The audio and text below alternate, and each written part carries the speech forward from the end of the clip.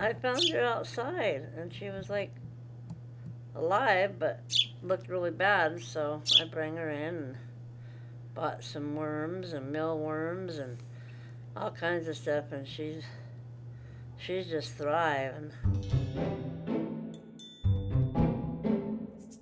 Oh, I was talking to them. I'm getting interviewed.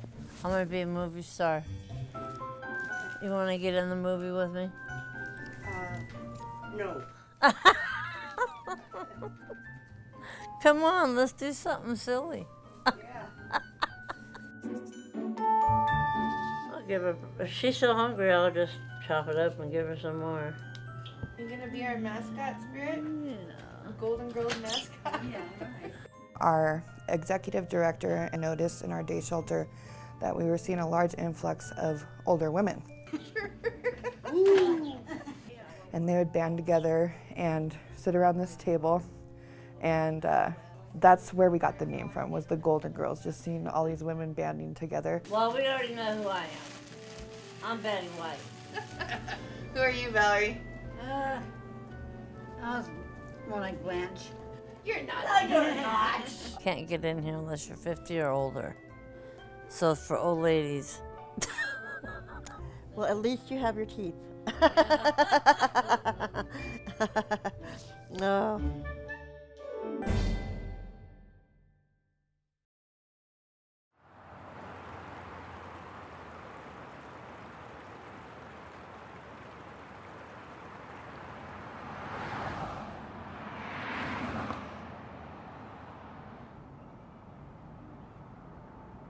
The Golden Girls Shelter is a transitional housing shelter for women over 50 experiencing homelessness. It's kind of set up like an apartment, and it's co-living with 7 other women. Senior women are a population of people experiencing homelessness that are often overlooked. So Golden Girls is the only shelter that I've heard of that is addressing the unique needs of aging women, and those are very different than the needs of women, you know, who might be in their 20s or 30s experiencing homelessness. So how was your weekend? It was good. We didn't kill each other. It sounds like you had Well, that's good. Oh, I did have something good happen. My oldest daughter called me. People of older age tend to be on fixed incomes, so they're using their pensions or their retirement, or they might be on Social Security. And as housing costs increase, those fixed incomes don't increase. And so we're finding more and more people of advanced age losing their homes. Well, Miss Kevin, how was your weekend? Good. I went and saw a friend for a little bit, and just. Oh, and then Jan did call me about that trailer on Friday. How did that go? She upped the rent. $850. I don't know how she can raise it to $1150. Oh, well, the rent's $1150. It's not including the utilities or anything, so I don't. Yeah. I don't know what that's. No. I'm Well- not afraid if I moved in, what would she be, raise it again? You know. Yeah. I don't know. I'm sorry, because you Yeah. really liked that place. I did. Yeah. So I'm just gonna start looking. I'm gonna. I think. Yeah, but we've been finding some other stuff on some other sites too. Okay. Good. Good. At Golden Girls, we're completely hands-on. Anything that they need, we try and help them with.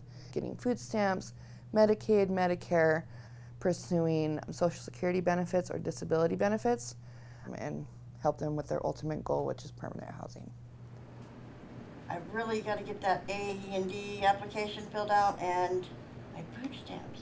Yeah. At our meetings every week, they ask us what we're working on and help us in any way they can. Right now I'm working on getting disability and, of course, a place, but I'm focused on the disability right now. We also see that people experiencing homelessness are often managing comorbidities or chronic health conditions, and those individuals lose their housing because they have to pay for their medications, they have to pay for their health care, and they can no longer afford to pay for housing. I've been getting referrals from oncology. So can you imagine doing radiation and chemo every day and not having a place to go? Also rheumatoid arthritis, COPD, heart issues, diabetes. When you're not really living anywhere, it's kind of hard to keep in touch with doctor, appointments, everything. I mean, I'd been to many doctors, and kind of just said screw it, you know, until I got here. They've pointed me in the right direction for everything and helped me to get my doctor in Denver and then make sure I get there. I'm getting both knees replaced and I have a bulging disc in my back, so that's why I'm using the walker. But the rheumatoid arthritis doesn't help it, you know.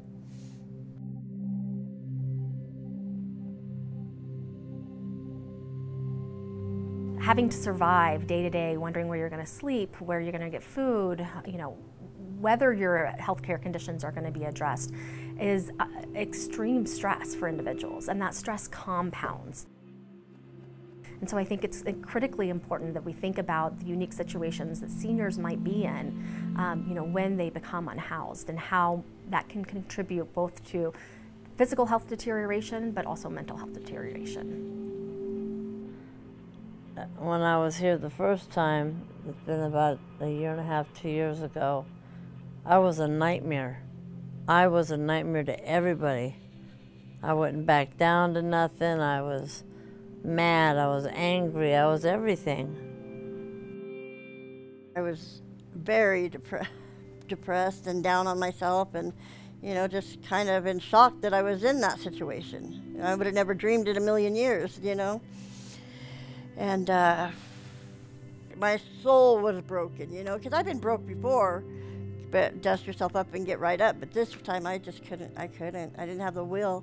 I really didn't. If I could have found a hole to crawl in, I would have, and just been, I was done, you know.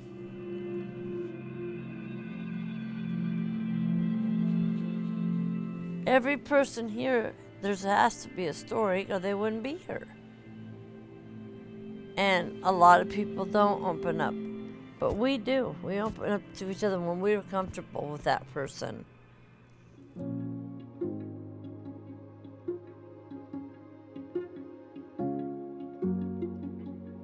The way that they work together, they'll help each other with rides, they'll take each other grocery shopping. They're all like moms, you know, and they all take care of each other. It's been a blessing here. Changed my life. She did poop. It's okay, it comes off. It's just a little poop. You had kids. It was different. No, it's not. That poop is a lot. That's just a little bitty poop. Oh my God. When I didn't think there was any hope. Oh my gosh. Oh, good girl. They gave me hope. You have to go get a new dress. I gotta get my drink, and I'm set to go to the river. I'm diving in that sucker, and I'm gonna swim for dear life to get back to the edge. So if I call you guys and say I'm in Utah, one of y'all gonna have to come get me. It's just nice to have friends for the first time in a long, long time. I'm the one that wants to have balls. I said, come on, you can dance on your walker. That thing spins. She would love a race car. I would- Probably wouldn't be fast enough I like for her. to be reckoning to people just for fun. Well, you would expect them to just move. I know you. See, And it says, I'm a fan. We all love each other here. Lasting friendships for a lifetime.